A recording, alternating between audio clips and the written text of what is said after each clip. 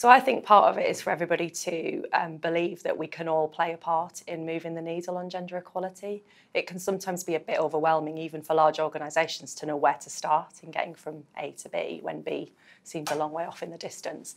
But even as individuals, we can take small but meaningful steps to move the needle on gender equality.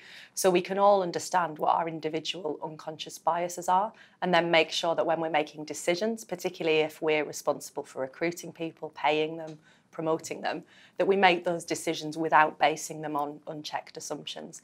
And as businesses, we've got the privilege of being able to take bigger steps towards moving the dial.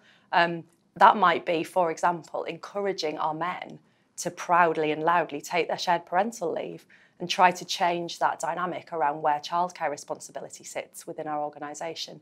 But I think the general point for business is to approach gender equality in the same way as we would any other business critical issue, with the same resources, enthusiasm and ultimately accountability for change.